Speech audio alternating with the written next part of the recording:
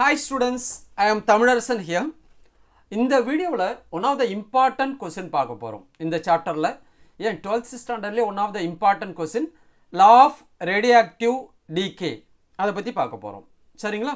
சரி. இதுக்கு முன்னாடி நம்ம ஒரு single nucleus உடைய radioactivity பார்த்தோம். alpha decay, beta decay, gamma emission அத பத்தி எல்லாம் பார்த்தோம் இல்லையா?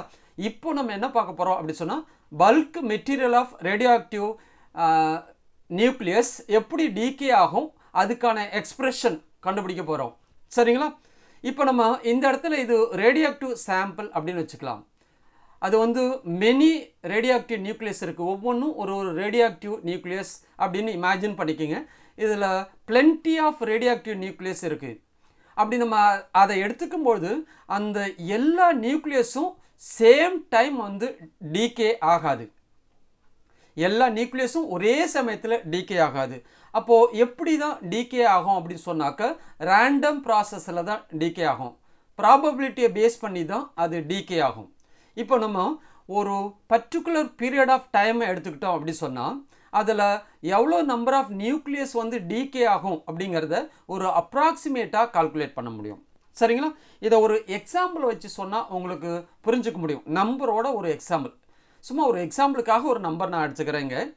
நீங்கள் 1ஆம் தேதி காலையில் எந்திரிச்சு 6 o'clock பார்க்குறீங்க. டைம் t=0 அப்படிங்கும்போது நமக்கு இந்த இடத்துல அன்டிகேடு நியூக்ளியஸ் இருக்குது. Number of nucleus present at that instant, அதாவது t=0 இருக்கும் பொழுது அந்த டைம் எவ்வளோ number of initial number of நியூக்ளியை எவ்வளோன்னு சொன்னால் n0. அதை நான் சும்மா ஒரு எக்ஸாம்பிளுக்காக 16 பில்லியன் அப்படின்னு எடுத்துக்கிறேன். அப்போ நீங்கள் ஸ்டாப் கிளாக்கில் 1ஆம் தேதி காலையில் 6 o'clock ஆன் பண்ணுறீங்க ஸ்டாப் கிளாக். அப்போ தான் டைம் t=0. அப்போ பார்க்கும்போது 16 பில்லியன் நியூக்ளியை இருந்தது. இப்போது அந்த 6 o'clockலேருந்து 1 செகண்டில் எவ்வளவு நியூக்ளியஸ் டிஸ்இன்டகிரேட் ஆகுதுன்னா 1600 நியூக்ளியஸ் வந்து டிஸ்இன்டகிரேட் ஆகிருக்கு. அதை தான் நம்ம ரேட் ஆஃப் டிஸ்இன்டகிரேஷன் அப்படின்னு சொல்கிறோம், ரேட் ஆஃப் டீகே அப்படின்னு சொல்கிறோம். அதாவது number of நியூக்ளியை disintegrate in per second அப்படின்னு சொல்கிறோம். அதை dN/dt அப்படின்னு சொல்கிறோம். இந்த லெட்டருக்கு அர்த்தம் நல்லா புரிஞ்சுக்கணும். சரிங்களா? இப்போ இந்த நியூக்ளியஸ் அந்த ரேடியோஆக்டிவ் சப்ஸ்டன்ஸுடைய ஹாஃப் லைஃப் பீரியட், அதாவது அதில் நம்பரில் பாதியாக டிஸ்இன்டகிரேட் ஆகிறதுக்கு எடுத்துக்கூடிய டயத்தை தான் ஹாஃப் லைஃப் பீரியட் அப்படின்னு சொல்கிறோம். அதை பற்றி பின்னாடி பார்க்கலாம். அதை நம்ம t½ அப்படின்னு வச்சுக்கலாம். அப்போது டைம் வந்து t½ இருக்கும் பொழுது எவ்வளோ நியூக்ளியஸ் இருக்குது? இனிஷியல் நம்பரில் பாதி இருக்குது, 8 பில்லியன் இருக்குது. ஸோ அப்போது இங்கே n அப்படிங்கிறது number of நியூக்ளியை present at the instant, இந்த இன்ஸ்டண்டில் ப்ரெசன்ட் ஆகிருக்கூடிய நம்பர், இது வேரியபிள். சரிங்களா? அப்போது இனிஷியல் நம்பர் ஆஃப் நியூக்ளியில் பாதி தான் இருக்கும், n0/2 தான் இருக்கும். ஒரு 8 பில்லியன் நியூக்ளியஸ் இருக்குதுன்னு வச்சுக்கலாம். எப்போது 6 o'clock டே 2, ஏன்னா அதனுடைய ஆஃப் லைஃப் பீரியட் வந்து 1 day அப்படின்னு எடுத்துக்கலாம். சரி, அப்போது டே 2ல் 2ஆம் தேதி காலையில் பார்க்கும்போது 6 o'clock நமக்கு 8 பில்லியன் இருந்தது. அந்த 6 o'clockலேருந்து 1 செகண்டில் எவ்வளவு நியூக்ளியை டிஸ்இன்டகிரேட் ஆகுதுன்னு சொன்னால் 800 நியூக்ளியை டிஸ்இன்டகிரேட் ஆகுது. அடுத்தது 3ஆம் தேதி காலையில் பார்க்குறீங்க, இதில் பாதி இருக்குது. அப்போது டைம் வந்து 2 ஹாஃப் லைஃப் பீரியடாக இருக்கும் பொழுது எவ்வளவு நியூக்ளியை இருக்குது? 4 பில்லியன் நியூக்ளியை இருக்குதுன்னு வச்சுக்கலாம். அந்த 6 o'clock 3ஆம் தேதி காலையில் 6 o'clock, அப்போ அந்த 6 o'clockலேருந்து 1 செகண்டில் எவ்வளவு நம்பர் ஆஃப் நியூக்ளியை டிஸ்இன்டகிரேட் ஆகுதுன்னா 400 நியூக்ளியஸ். ஸோ அப்போது இந்த இடத்துல நான் இங்கே கொடுத்துருக்கூடிய நம்பர் எந்த ரேடியோஆக்டிவ் நியூக்ளியஸுக்கும் பொருந்தாது. இப்போ நீங்கள் இதில் என்ன புரிஞ்சுக்கணும் அப்படின்னு சொன்னால் dN/dtக்கும் n-க்கும் என்ன ரிலேஷன், என்ன ப்ரொபோர்ஷனாலிட்டி அப்படிங்கிறத புரிஞ்சுக்கணும்.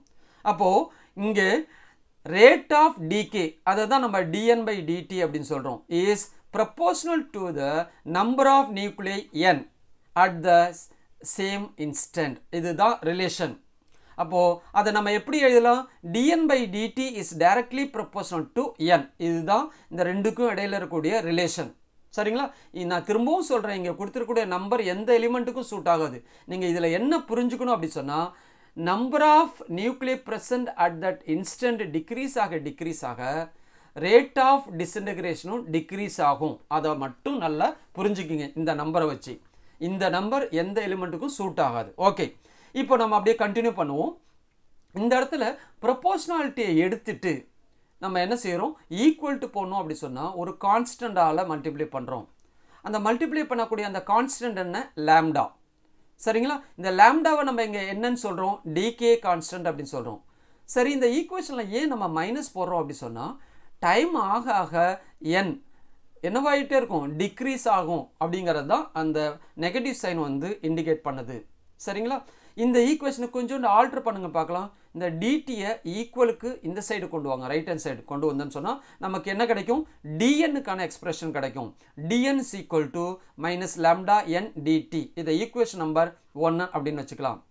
அப்போது டிஎன் அப்படிங்கிறது என்ன அப்படி சொன்னால் டிடி இன்டர்வல் டயத்தில் எவ்வளோ நம்பர் ஆஃப் நியூக்ளியஸ் வந்து டிகே ஆயிருக்கு அப்படிங்கிறது தான் நம்ம டிஎன் அப்படின்னு சொல்கிறோம்.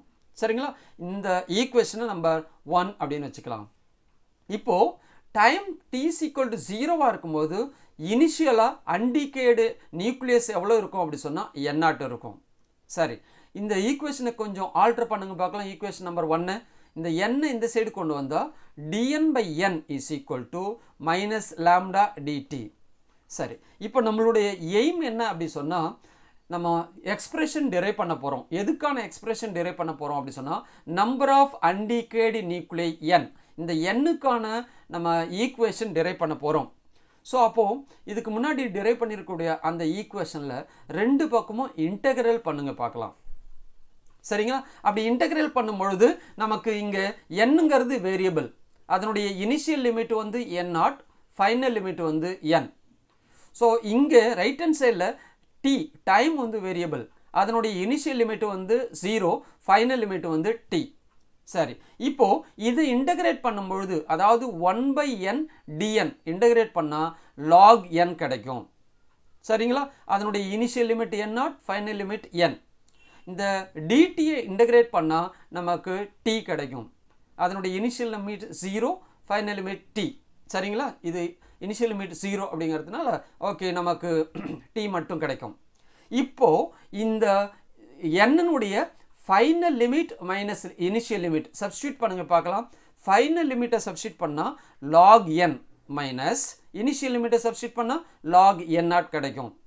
Is equal to minus lambda D. உங்களுக்கு மேத்தமெட்டிக்கல் ஃபார்முலா தெரியும், log a minus log b is equal to log a/b. அந்த மேத்தமெட்டிக்கல் ஃபார்முலாவை இங்கே அப்ளை பண்ணால் நமக்கு என்ன கிடைக்கும், log n/n0 கிடைக்கும் இல்லையா, is equal to lambda D. சரி, நம்மளுடைய எய்ம் என்ன அப்படின்னு சொன்னால் இந்த எண்ணுக்கான எக்ஸ்பிரஷனை கண்டுபிடிக்கணும். ஆனால் இந்த எண் எதுக்குள்ளே இருக்குது, லாக்குள்ளே இருக்குது. அந்த லாக் ஃபங்க்ஷனில் இருக்கிறதுனால அந்த லாக் ஃபங்க்ஷனை ரிமூவ் பண்ணணும் அப்படி சொன்னால் எக்ஸ்பனென்ஷியல், இந்த ஈக்குவேஷனுடைய ரெண்டு சைடும் எக்ஸ்பனென்ஷியல் எடுங்க பார்க்கலாம். அப்போது எக்ஸ்பனென்ஷியல் ரெண்டு பக்கமும் எக்ஸ்பனென்ஷியல் எடுக்கணும். கலோலிக்கலாக சொன்னால் இதை ரெண்டையும் அப்படியே கேன்சல் பண்ணுறோம். அப்போ எக்ஸ்பனென்ஷியலும் லாகும் ஆப்போசிட் ஃபங்க்ஷன் அப்படிங்கிறதுனால அதை கேன்சல் பண்ணிட்டோம் அப்படி சொன்னால் ரிமைனிங் என்ன, லெஃப்ட் ஹேண்ட் சைடில் என்ன கிடைக்கும், n/n0 is equal to e⁻ minus lambda D கிடைக்கும். சரிங்களா, இதில் n அதுக்கான எக்ஸ்பிரஷன் தான் டிரைவ் பண்ணும். அதனால் இந்த n0 ஈக்குவலுக்கு இந்த சைடு கொண்டு வாங்க. அப்போது ஃபைனல் எக்ஸ்பிரஷன் பாருங்கள், n is equal to n0 e⁻ minus lambda D. இதை ஈக்குவேஷன் நம்பர் 2 அப்படின்னு வச்சுக்கலாம். ஓகே, இப்போ இந்த ஈக்குவேஷனை தான் நம்ம என்னன்னு சொல்கிறோம், லா ஆஃப் ரேடியாக்டிவ் டிகே அப்படின்னு சொல்கிறோம். Equation form of the law of radioactive decay அப்படின்னு சொல்கிறோம். இப்போ இதில் n அப்படிங்கிறது உங்களுக்கு நல்லாவே தெரியும், number of அன்டிகேடு நியூக்ளியை present at any time t. n0 அப்படிங்கிறது என்னன்னு சொன்னால் it denotes the number of nuclei present initially time t is equal to 0. இது initial number of nuclei, இது number of nuclei present at the time t. இப்போ தெளிவாக உங்களுக்கு புரியும், இந்த ஈக்குவேஷன் தான் law of radioactivity அப்படின்னு சொல்கிறோம். சரி, இப்போ நம்ம ஒரு கிராஃப் போடலாம்.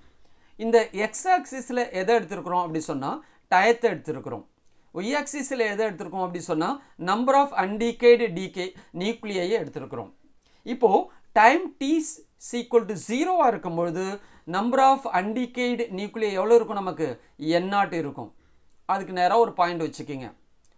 At the time of t equal to half life period t half, அப்போ நம்பர் ஆஃப் நியூக்ளியை எவ்வளோ இருக்கும்? அன்டிகேய்டு நியூக்ளியை வந்து இதில் பாதி இருக்கும், n0/2. At the time t is equal to 2 t½ இருக்கும் பொழுது நமக்கு இதில் பாதி எவ்வளோ இருக்கும்? நமக்கு n0/4 இருக்கும். இப்போ அதே மாதிரி டைம் ஆக ஆக என்னாகும்? அன்டிகேய்டு நம்பர் ஆஃப் அன்டிகேய்டு நியூக்ளியை ப்ரெசண்ட், மிச்சம் இருக்கக்கூடிய நியூக்ளியை எவ்வளோ இருக்கும்? கம்மியாகிட்டே போயிட்டுருக்கும். நீங்கள் இந்த கிராஃப் லைனை கொண்டு வந்து எக்ஸ் ஆக்சிஸோட இங்கே மீட் பண்ணக்கூடாது. ஏன் அப்படி சொன்னால், நம்ம எடுத்துக்கூடிய எனி நியூக்ளியஸ் ரேடியோஆக்டிவ் நியூக்ளியஸ் எடுத்துக்கிட்டால் கூட அது கம்ப்ளீட்டாக டீகே ஆகிறதுக்கு இட் டேக் இன்ஃபினிட்டி டைம் எடுத்துக்கும். அது அப்புறமா தான் இங்கே வந்து மீட் ஆகும். அதனால் கேர்ஃபுல்லாக வரையும் போது கவனிங்க, இந்த லைன் வந்து இங்கே மீட் பண்ணக்கூடாது. இந்த இடத்துல அது இன்ஃபினிட்டி டிஸ்டன்ஸில் தான் மீட் ஆகும். இந்த கிராஃப் தெளிவாக புரியுதுங்களா? சரி, இது ஒரு important question. Obtained the law of ரேடியோஆக்டிவிட்டி. இந்த சாப்டர் 12th ஸ்டாண்டர்ட்லேயே ரொம்ப இம்பார்ட்டண்ட்டான ஒரு 5 மார்க் கொஸ்டின். தரவாக ப்ரிப்பேர் பண்ணிக்கலாமா? Okay my dear students, prime physics இது உங்கள் சேனல். இதில் வரக்கூடிய வீடியோஸ்லாம் பாருங்கள், அதை லைக் பண்ணுங்கள், சப்ஸ்கிரைப் பண்ணுங்கள், எல்லாருக்கும் சந்தோஷமாக ஜாயாக ஷேர் பண்ணுங்கள், மறக்காமல் பெல் பட்டனை ப்ரெஸ் பண்ணுங்கள். Thank you my dear students and my friends.